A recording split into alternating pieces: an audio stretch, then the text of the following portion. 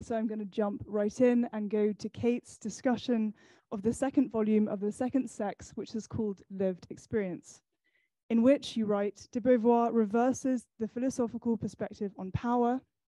Instead of analyzing women from the point of view of those who dominated, she turned to the everyday life of those who were expected to submit. To do this, she discussed topics that the philosophical elite did not consider worthy at the time. How household work was divided, how women experienced sexual initiation and practices. These were not elevated questions, you write, about the nature of reality or the possibility of knowledge. Rather, they were questions about who gets to say what parts of reality matter and whose knowledge is worthy of their name. Can you tell us about this move that de Beauvoir makes to examine the kind of everyday experience of women, and how radical was that at the time? Okay, well, thank you. There's a lot that can be said about this, and I look forward to hearing what Manon has to say as well. I think to talk about what is happening in the second volume of The Second Sex, I need to say a little bit about what is happening in the first. In particular, that in the volume that she calls Facts and Myths, she presents these so-called facts and myths about women as they have been defined by men. And the way I understand what is happening in the second volume is in part that she is trying to juxtapose that position and say, well, let's look at the experiences of women who live under a multiplicity of incompatible myths, and to see how this results in feelings of what she calls split subjectivity, feeling torn, feeling that one fails in a certain respect to be a woman because you can only incarnate one myth at a time, and after all, you're only human. So I think the move was revolutionary.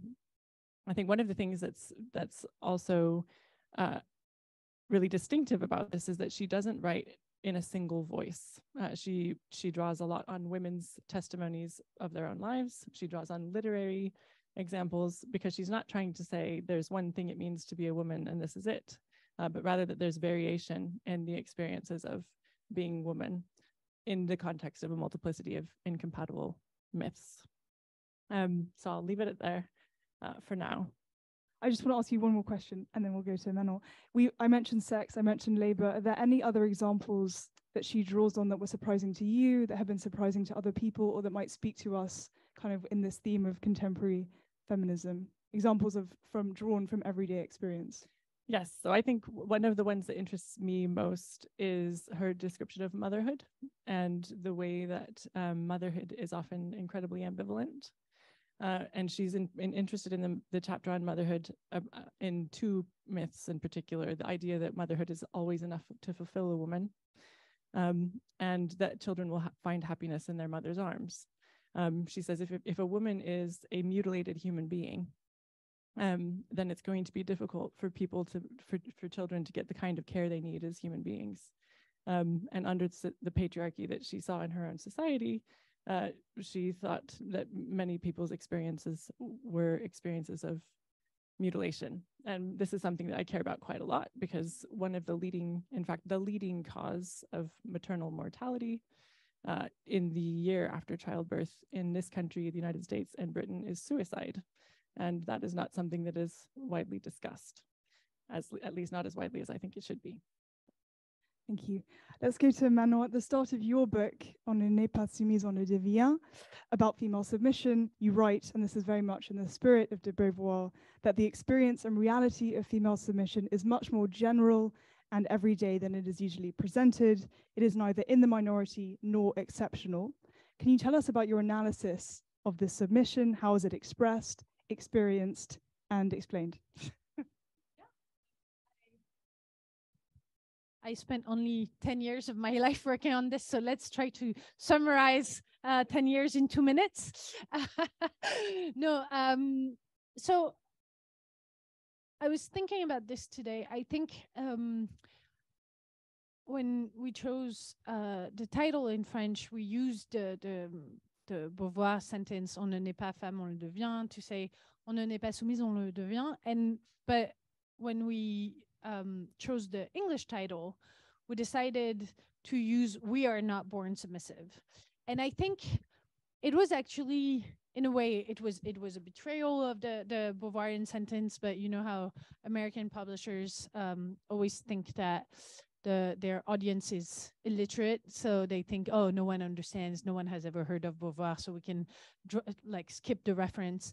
But I liked the fact that it was very clear from the title that I thought all women were concerned, and that I was one of them, because in the French title, it happened again recently that someone told me, oh yeah, I saw the title of your book before knowing you, and I thought, oh, like that's a terrible anti-feminist who's just blaming women for their submission.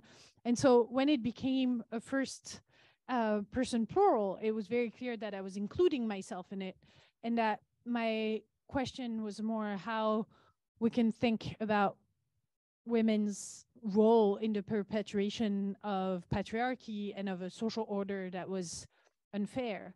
And it's true that, so I started working on this in a way before becoming a Beauvoirian, and I became a Beauvoirian a bit accidentally, that someone asked me to comment on this book by Nancy Bauer, and I read it and I was like, oh wow, that's really unfortunate. It looks like The Second Sex that I tried reading a long time ago is doing exactly what I was hoping to do, but better. And so I read The Second Sex, and I probably had my prism of my topic in mind, but it's true that it was solving so many problems of understanding how women's submission to men works, and how to solve the problem of, are women responsible? Are they guilty? Why is it that we feel like they're part of this, so they're choosing to some extent, but at the same time their choice is not like choosing between tea and coffee. It's not like they have the choice between freedom and submission, and they're like, oh yeah, let's submit and let's not be free. And because that's the way women have been portrayed, and women's submission has been portrayed as women voluntarily giving up on their freedom when they would have another choice that would have the same cost and benefit. And so I really thought that the existentialist framework and the way and Beauvoir's theory of oppression was really helping me respond to my question of what is submission and what are women doing. So it was very exciting. So the framework is Beauvoirian, but then of course you're writing in the 21st century. So can you tell us, if it's an everyday, not in the minority thing, how is it expressed? How is it experienced in a 21st century contemporary context? That was actually funny, because I reread The Second Sex for like the fourth time or something like that, right after the beginning of the Weinstein scandal. And there's this passage in the second volume where Beauvoir talks about actresses who think that they have power because they work out and they're skinny and they're sexy and there's this sentence which says, but no matter how powerful actresses think they are, at the end of the day, they're only objects in the hands of the Hollywood producer. And in 2017, reading this was crazy, because we thought, oh yeah, like all these super actresses who have so much money and so much power. And I feel like reading The Second Sex is like that. And that's my experience with my students. It happened again to me this semester. I had students from really all over the world, and they all said, all the female students, they said something like, I felt like she read my diary and she wrote my diary down. And this is so powerful. And this is really the thing with The Second Sex, is that no matter how the world changes, etc., there's still some truth to be found for each of us in it. And I find it mind-blowing, honestly. And one more question for you. This truth about submission, you write, goes against our preconceived notions about what submission might look like. Can you tell us, in your book, you discuss briefly kind of what we think submission might be? Yeah, so of course, some of you here may be familiar with French institutional racism. Sorry. No, but it was very interesting for me when I did my PhD in France on women's submission, because people always told me, oh, you work on Muslim women. And it was self-evident for everyone that women's submission meant women who wore the veil.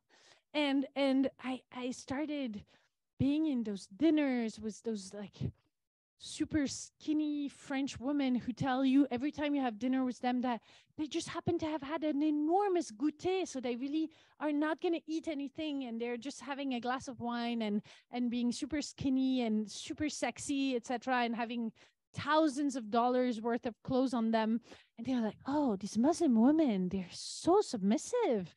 And so for me, it was also a political act to say it's a problem that with submission we're saying, oh, this is the problem of the others.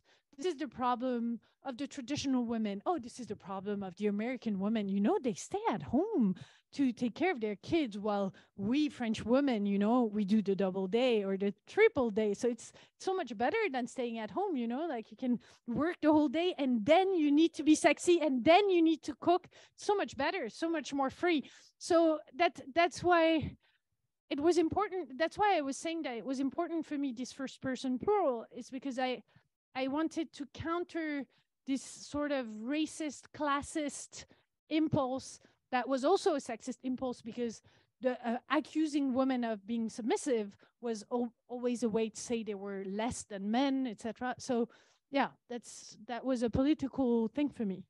Also, you deliberately, I really like this, you say that you use de Beauvoir for two reasons. One, as you say, for this kind of analytical framework, and two, because you write you wanted to convince French readers that de Beauvoir was a philosopher in her own right. And you say that what's remarkable, she's recognized all over the world. This is my translation, so just please know that. Recognized all over the world. She's discussed and studied everywhere except in France, where she's generally seen as either Sartre's austere companion or as a sometimes successful author. Yeah, and so, a sort of a quaint relic of feminism. And for me, it was crazy, you know, because I was born and raised in France, and suddenly I wanted to work on Beauvoir, and it became clear the only way to do that was to move to the US. And you know, like the patronizing professors at the Sorbonne who would tell me, but why work on Beauvoir? Yeah, I mean, yeah, it's interesting to read The Second Sex, but you read it, you understand it, like what is there to say about it? Like, this is not philosophy. And so I thought, okay, like if I come back to France and I say, okay, I'm going to write a book called Simone de Beauvoir as a Philosopher, the only people who are going to pick up this book are people who are already convinced that she's interesting. And because there was the Weinstein scandal, and because in France, honestly, so much has been done institutionally to prevent feminist philosophy from existing, when the Me Too movement happened, they had no one, like the newspapers, etc. They didn't know who to ask. So there's a journalist from Libération who called me, who said, well, I typed feminism and philosophy in the thèse.fr, and it looks like you're doing something interesting. Could you do an interview with me? Which I did. And she said, well, it looks like you're saying interesting things. Can you send me your PhD thesis? And I sent it to her, and she said, how about you publish this like right now? And she introduced me to my wonderful publisher, Maxime Catrou, who's here. And it became clear that I could do the opposite of writing a book called Simone de Beauvoir, Philosopher, which was writing a book kind of interesting for the Me Too movement, but through which I would prove that Beauvoir is a philosopher by philosophizing with her instead of exposing her views. And so it was a move to say, well, look, why do we think Kant is a philosopher? It's because we can do philosophy with Kant. Why do we think Hegel is a philosopher? It's because we do philosophy with Hegel. And so for me, it was important to show that we could do philosophy with Beauvoir. And very immodestly, I think this had a good impact, because a year later, Beauvoir entered the list of the philosophers, like the official list of philosophers for high school students.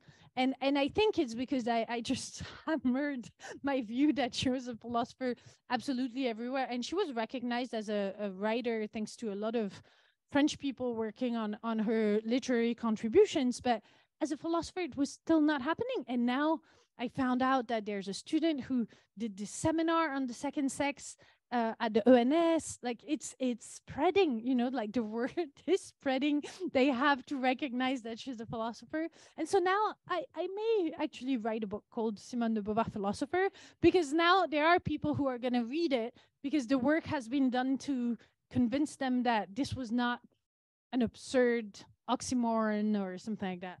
Yeah, I want to go to you for this, Kate, because this is a real through line throughout your book, basically explaining how this happened. Maybe you can fill in the picture a little bit about what Manon just said.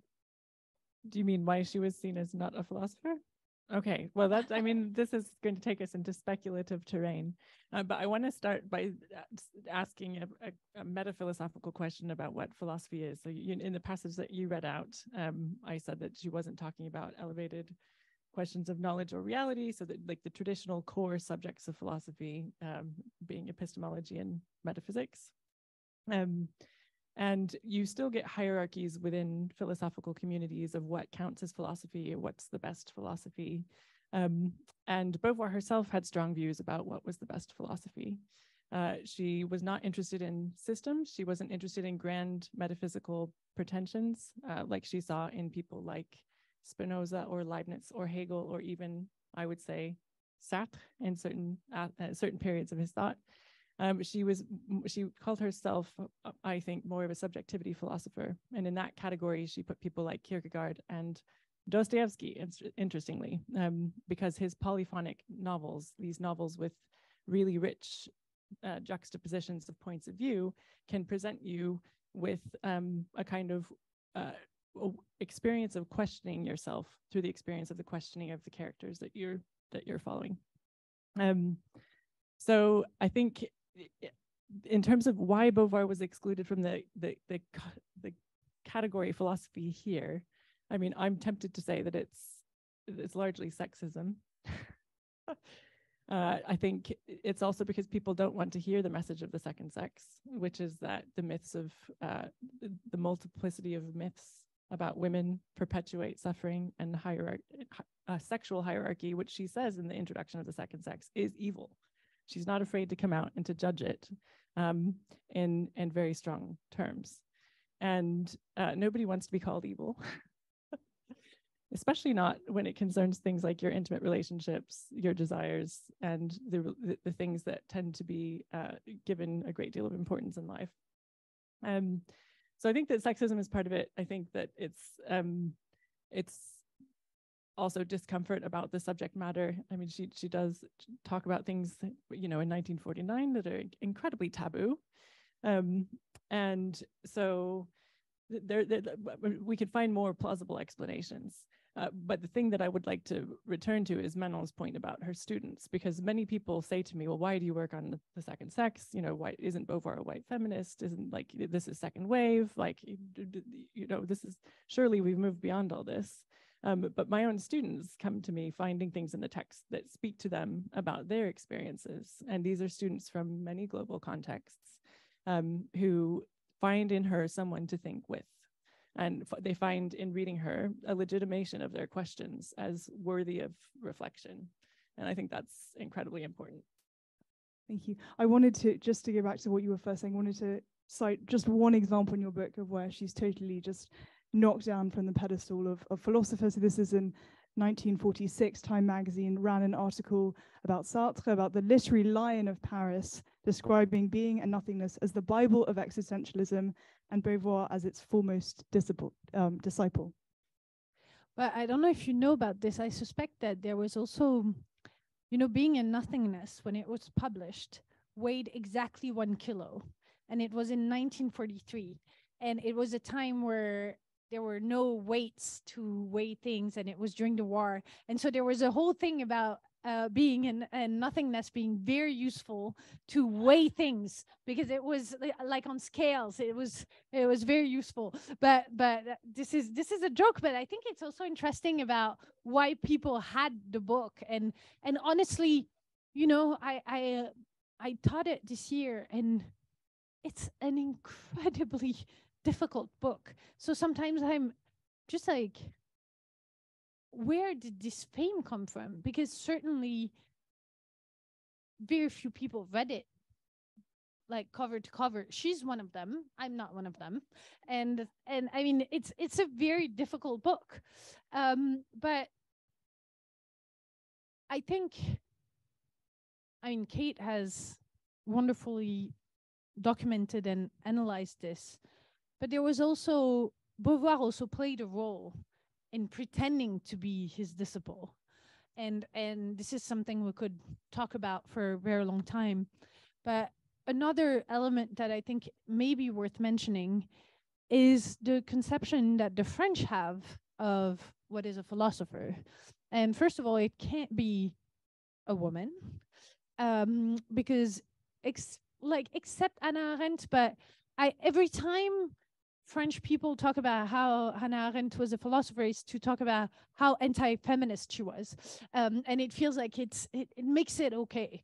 But there's this idea of the genius, you know, and surprisingly, the geniuses can never be women, and so I feel like this was part of the thing, that Sartre could be a crazy genius, and Lévinas and Merleau-Ponty and all these guys could be geniuses, but there was no place for her to be a genius. And for me, it's not anecdotal that it's Americans that started reading her and taking her seriously, because analytic philosophy, so the way philosophy has been done traditionally in the US, has many problems, but it doesn't exactly have this genius cult.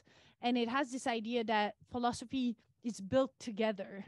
And so that makes the idea that it's someone who has one idea out of nowhere that has nothing to do with the people they talk to less plausible and less important.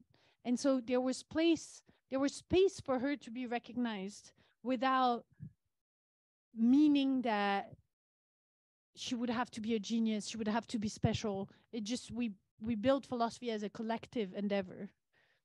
But would you like to respond? I would like to, yes, because not everyone knows that in the first volume of The Second Sex, one finds the sentence, "One is not born, but becomes a genius." And Beauvoir was very interested in philosophical definitions of genius. And there's a wonderful book by Christine Battersby called Genius and Gender, or Gender and Genius. I can't remember which way around it is. Where she charts the development of conceptions of genius in Rousseau and in Kant and in philosophers after Kant. And what's fascinating about them is that however genius is defined, women cannot be geniuses. So a male genius, a male artistic genius, for example, has very feminine qualities, is emotional and sensitive, but in a male body, according to this. According to the thinking of the period, women, of course, can't be geniuses. However, it's fascinating. She chronicles each definition and the ways that women are systematically excluded from the category. And I think this is a really important aspect of The Second Sex, because if you look at sexism, people often discuss production and reproduction, but Beauvoir is also interested in creation and procreation, because one of the old myths about women is that all of their creative energy goes into offspring, into the generation and raising of offspring. But Beauvoir's point when she talks about genius and says that one is not born but rather becomes a genius is that until this point, their becoming has rendered genius impossible. So it's a really interesting thread that I think is, as we're saying, good to think with. Good. I wonder, we've talked a lot about kind of the content, the non-obvious ways she's doing philosophy about motherhood, about sex, about labor. I want to talk about form, because you mentioned Dostoevsky. I'm really interested in de Beauvoir writing and literature and how her philosophy found its way into literature. So in the book, she was a great reader. There's this amazing passage that I kind of like took a screenshot of today. I think during the Second World War, you just listed everything that she read. And I was thinking, I so want to try and do this one day when I'm, the next pandemic. This is something I'm going to read. And so in the book, you cite her essay, Literature and Metaphysics. And I love this because I think it kind of expresses the tension that she's trying to reconcile in her mind about her love for literature and also her philosophical love. She writes, "To open a novel was truly to enter a world, a concrete temporal world, peopled with singular characters and events. By contrast, a philosophical treatise would carry me beyond the terrestrial appearances into the serenity of a timeless heaven. Where was truth to be found, she asks, on earth or in eternity? I felt torn apart. What do you think about Beauvoir's literary projects? Do you find them philosophical? Do you think they liberate philosophy from the bounds of the philosophical treatise? I find them philosophical, yes. But I think the authority with which we can use them to attribute views to Beauvoir is a trickier question. Because when she writes about things like Les Mandarins, a lot of people thought that she was describing autobiographical experiences and that her experiences were all in the character of Anne. But she says in interviews that she put herself as much into other characters as she did into that one.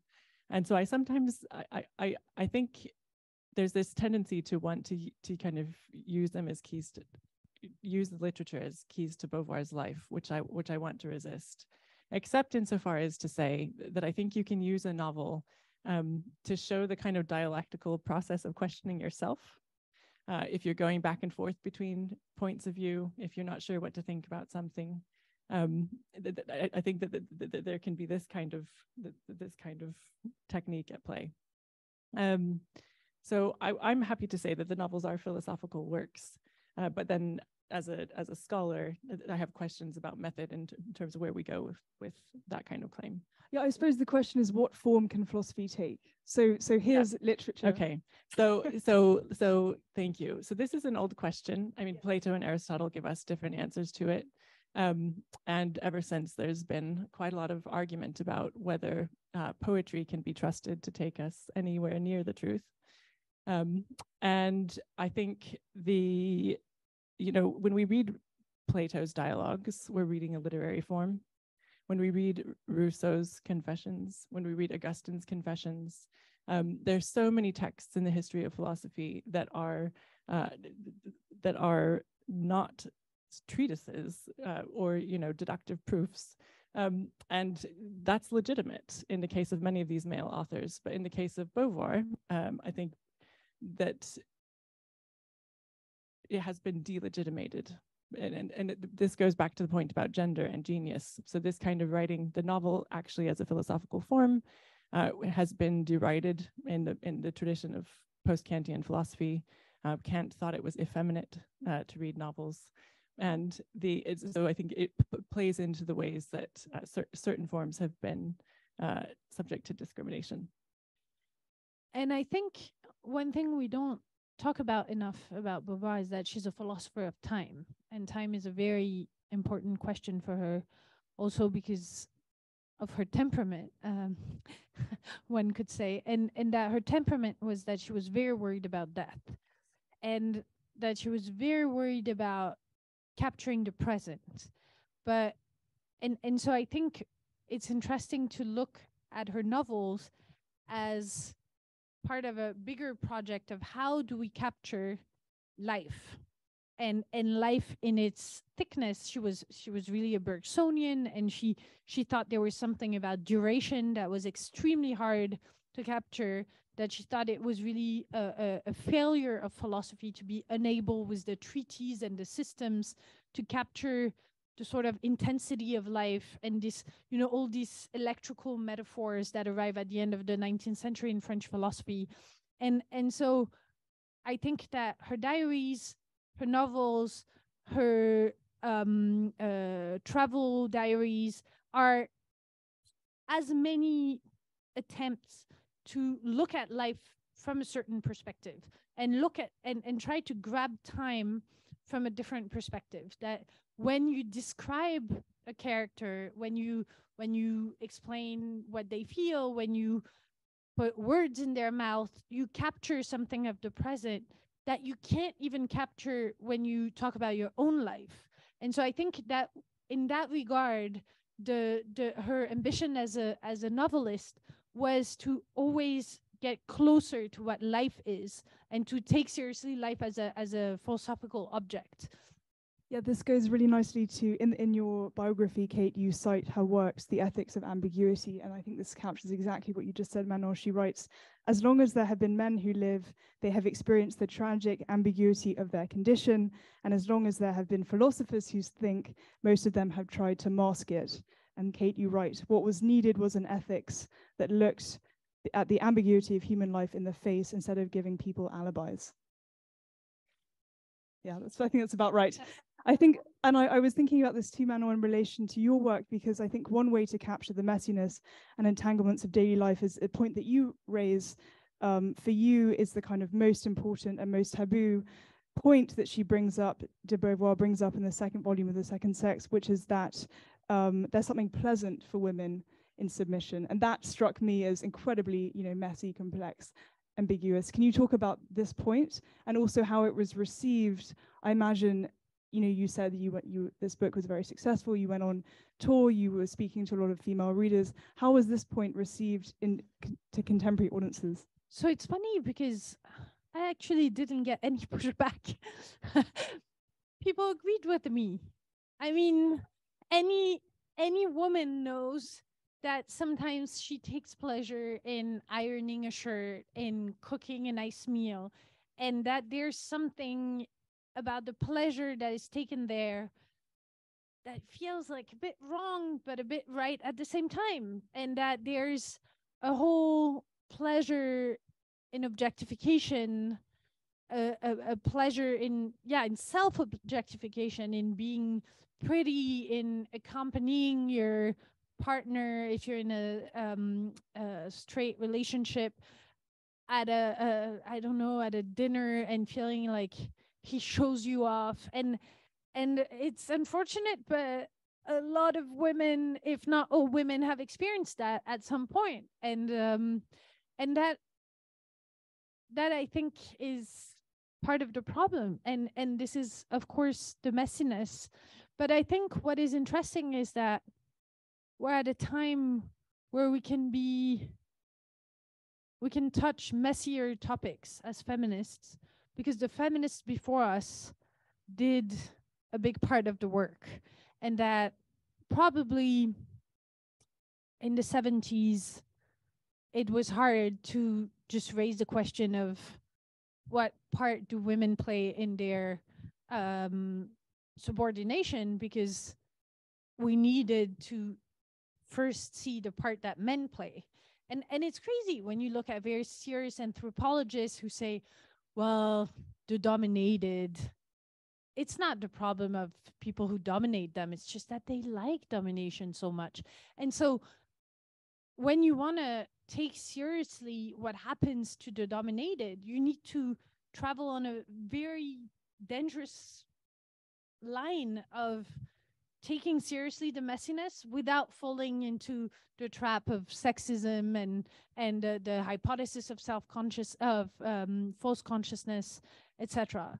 But I think what is wonderful with The Second Sex is that it helps us think through, or to say the French way, it helps us think problems, because the French language allows for a transitive use of think that we've talked about with Kate, that I think is very important.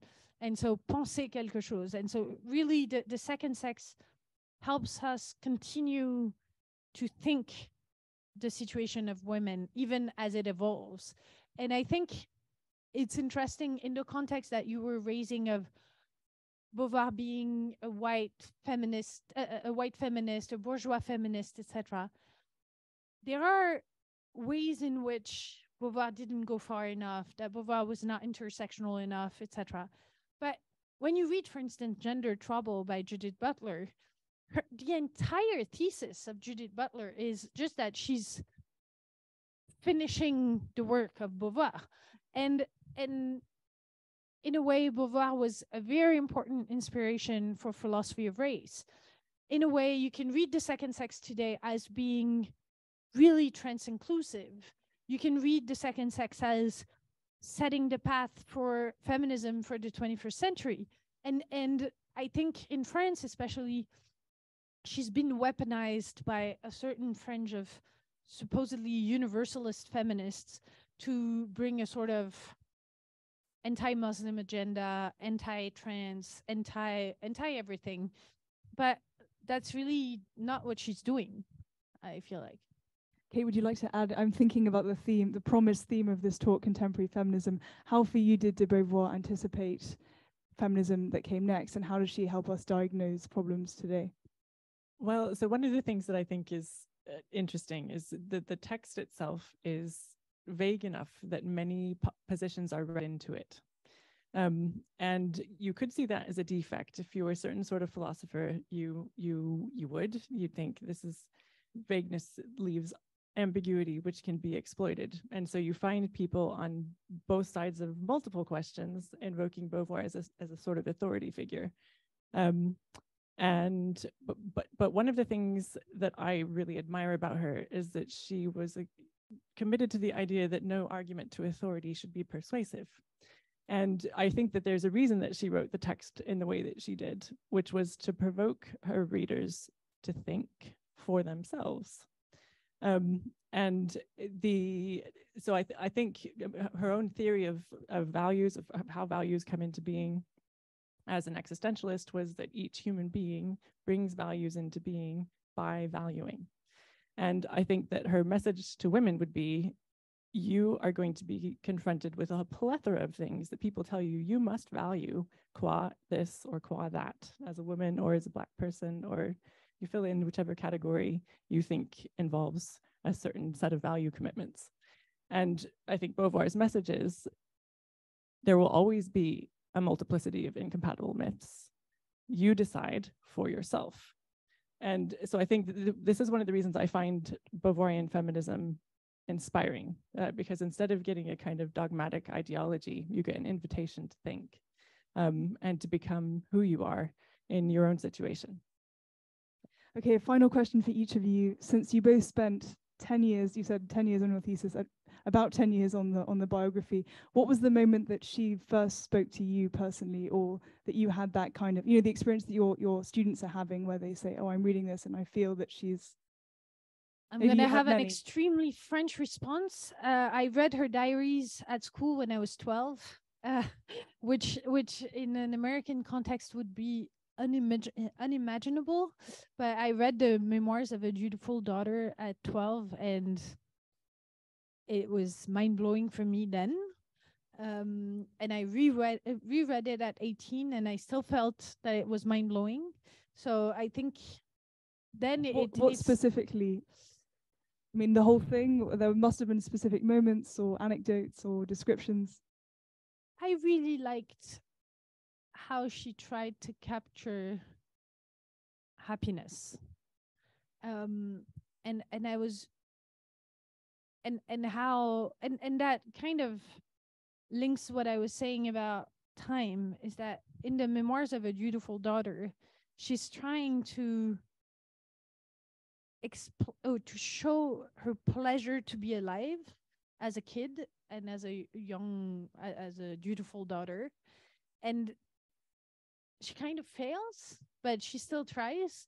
And to describe happiness and to describe the sort of energy that happiness is, and how it made her curious of so many things, and yeah, I really remember this as being really invigorating and exhilarating, and I think that's something that the French have completely forgotten. And she says, one thing about me is that I'm very gifted for happiness, and I think that's true, and that's something that is very beautiful about her, that she really loved life and she tried to do philosophy through this love of life.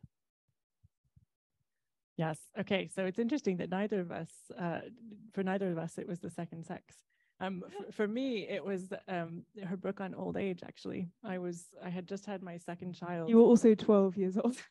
I was not 12 years old. I was considerably older. I was writing my doctorate on being and nothingness, and I had just had my second child, and so I read a lot when I was breastfeeding.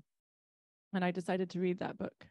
And it was fascinating because the analysis of the marginalization of the elderly really resounded with me as a person who had just had a child, because women are often excluded from many aspects of social life in the period of new motherhood. But this love of life that you mentioned actually is one of the resounding features of that book for me, because there's a line in it when she says, what must society be? And I can't remember it verbatim, but what must society be so that the elderly are valued? And she says that it has to be a society where we value everything that is human, because all stages of life are human. Childhood is human, maturity is human, decline and death are human. And I think she just brings out this kind of, if we don't value the laugh of a child or the pleasure of an old man drinking a glass of wine, then what kind of world are we making? And I think there's something really beautiful in that. Thank you. Can we have a big round of applause, please? Thank you so much.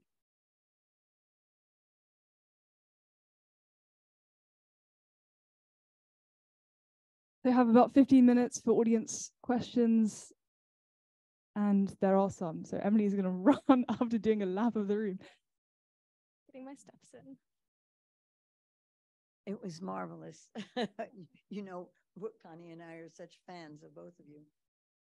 One of my favorite chapters in The Second Sex is her analysis of the 5 authors that she grades: Monterland, D.H. Lawrence, Claudel, Breton, and Stendhal. I just love that chapter. Who's doing anything like that today? That kind of philosophical feminist criticism, which I still find so fantastic. Well, I don't know, but I don't know if one could be as mean today as she into Monterland. And for those of you who don't know, Sheila and Connie are the translators of The Second Sex into English. And they made it possible that we have now access to the whole book in English, which was extremely important for me, because I read the text in French. So you may not know, but The Second Sex was translated into English by a biologist called Parsley, who... Sorry? Yeah. Well, who decided, that he would cut the passages he didn't find interesting, without saying. So it's written nowhere that it's an abridged version, and that he would correct the things that he disagreed with about biology especially. And so for me, since I had only read The Second Sex in French, I was so puzzled reading the secondary literature. I was like, these women, like, I don't know how they see Beauvoir saying this and that. Like, she's absolutely not saying this. And it turned out, when we had the translation by Sheila and Connie, that it was just that he cut so many passages and he changed the text a lot. But who's doing that? I don't know. Like Alice Zeniter, she does something like that. Well, she's not really doing literary critique, but yeah, I don't know who's doing that. I don't know either, because I'm so much working in philosophy that I don't sort of follow feminist literary criticism, but maybe other people in the room have comments on this. But I think I'm going to be Tocquevillian about this, but I think only the French can write with such wit and meanness about certain things, that if it were when Toril Moy writes about literature, and she's nicer, and there's something really of her time and of her country in the way that Beauvoir writes about the authors she doesn't like. Like, when you read this chapter, I'm really happy I was not Monterland, because I would not have slept. To be fair, the anti-feminist tetralogy, the Les Jeunes Filles that she was criticizing, was a terrible piece of incredibly influential literature. So I think there are times when all the claws need to come out. Yeah.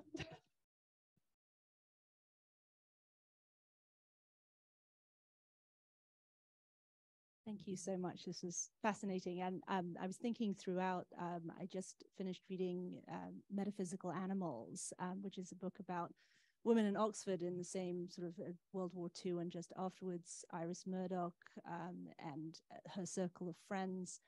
doing philosophy, doing a kind of philosophy that was also extremely sort of disrespected and denigrated academically, and has kind of is just sort of coming back into, you know, there's work being done on them. And I was just fascinated when you were talking in your discussion about genius, and one of the things that's so powerful about that book is showing how the friendship of the women is just absolutely central to the way that their ideas develop, and that there's no, one of the reasons they get sort of left out of the story is because they refuse to let go of this kind of human connection and interaction, you know, that really kind of that strengthens their thinking, but also that counteracts like this isolationist sort of myth of a genius. And I wonder if you have thoughts about, I'm not sure how that, you know, whether there are resonances in Beauvoir's work with like other people she was in dialogue with specifically with women. And I feel like that's less part of her story, but you know, that just was, you know, same time period. I was just so struck by those kinds of echoes. Fine. So I think that there's really interesting work to be done here, comparing Beauvoir's ethics to the work of, especially the kind of the work of, I'd say, more Foote, and yeah, less so with Anscombe and Murdoch because of their metaphysical commitments. But with this generation of women philosophers in Oxford during the war, they were very preoccupied with how we could make meaningful ethical judgments, because after Nazism, after the Second World War, it no longer seemed acceptable to just ascribe to the dominant philosophy. So in Oxford at the time, people talked about emotivism, which is the idea that when you make a moral judgment that something is right or wrong, really all you're doing is saying boo or hurrah. That's all it is. It doesn't. There's no moral fact that makes genocide wrong. It's just boo genocide. And so this generation of philosophers in Oxford thought that was an inadequate philosophical position. And I think that we find in Beauvoir a similar conviction that we need to be able to make moral judgments. We need to be able to say that some things are evil, such as the oppression of women. And so I think there's some very fascinating things that could be done looking into the ways that they approach that. In terms of friendships with women, it's a little trickier. She liked men. You may disagree.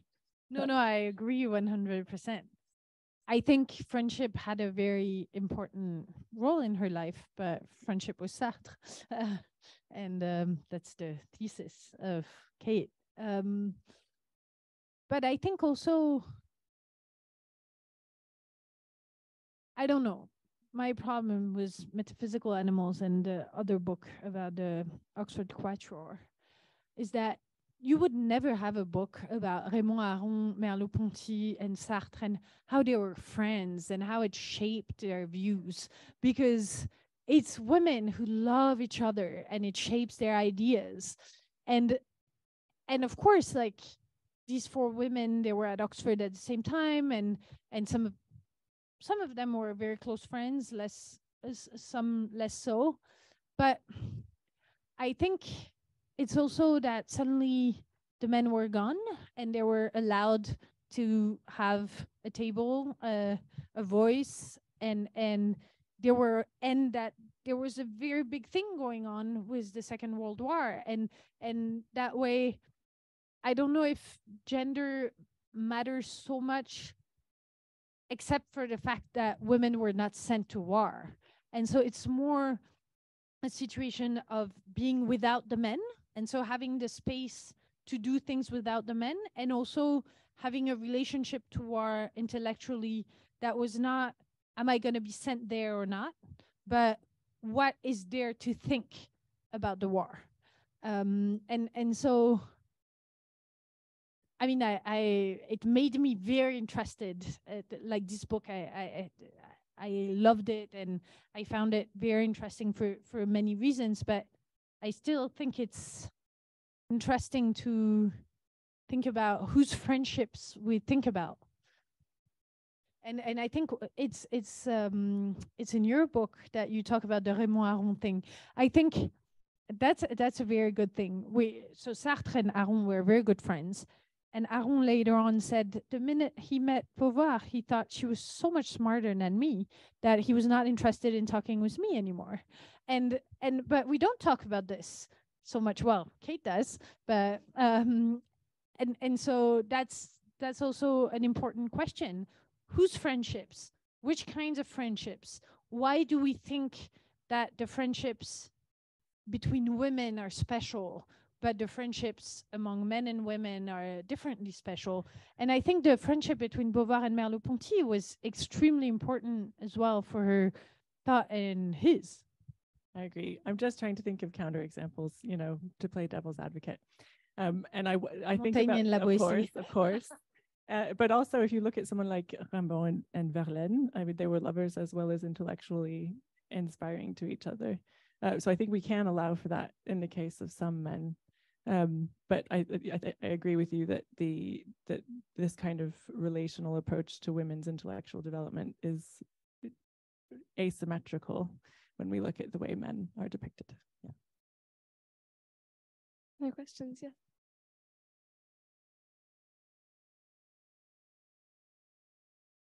I was just wondering, when you talk about these like evils of myth of women, or how you would differentiate the evils of these myths of women when it comes to the responsibility to portray feminism now in fiction and intersectionality with. Do you have particular myths in mind? Well, you were talking about like submissiveness and what was the other one that you mentioned? You said yeah, mostly the myth of submissiveness and this idea of messiness and how that plays into representation now with trying to be intersectional in a way that is maybe outside of gender.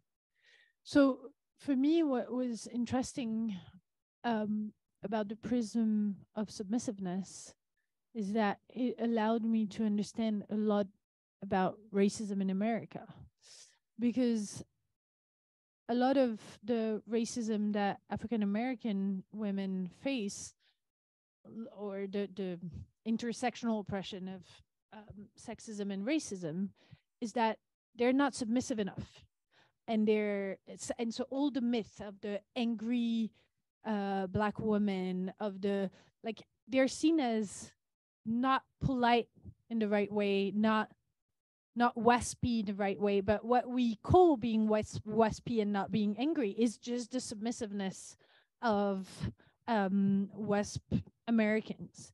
And on the other hand, the racism that Asian American women are facing is this sort of sexualization of their supposed complete submissiveness that makes them, they're good women. You know, you can count on them because they're perfectly submissive, but they're actually, so it's like there are two flips of the same coin. They're actually good women because they're perfectly submissive, but then they're also judged for being too submissive or not submissive enough. So you see that, and then you have working class women that are too busy to be submissive the right way, and all the sort of desperate housewives or real housewives, etc. It's all about proposing a white bourgeois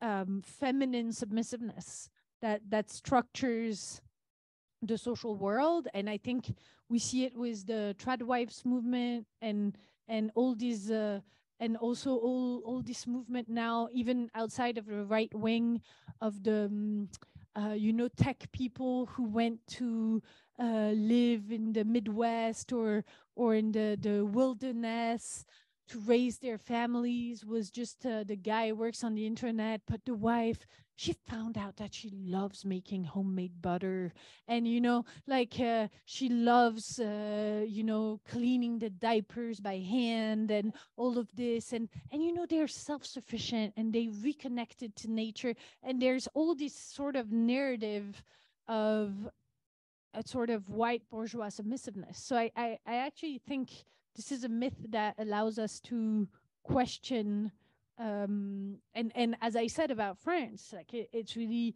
also a myth that allows us to think about the problem of post-colonial France and the racism in the country, etc. So I'm hoping that it's useful. Can I say one thing on that as well? So I think it's interesting to look at the social dominance penalties. So when psychologists have demonstrated that people have different kind of levels of toleration for or appreciation of hierarchy. And these kinds of forms of submission involve complying with a particular conception of hierarchy, whether it's Asian women or Black women, and the punishments, the penalties that people experience for stepping out of line with what is expected of them, I think is one way that we could help represent submission and its consequences. In particular, the reasons why you might take pleasure in submission, because it's not necessarily a positive pleasure. It can also be a negative one, that you are avoiding penalties which would otherwise be painful. So yeah, I think it's a good question to think about. We have one final question on Zoom. We'll turn to our Zoom audience, which has been sitting patiently waiting for us.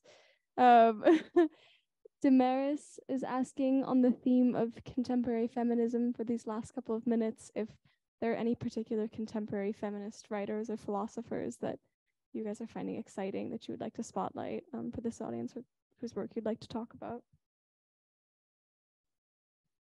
I mean, I really like Kate Kirkpatrick, but So do we. apart from that, I really like I don't know, Kate Mann, Amias Srinivasan.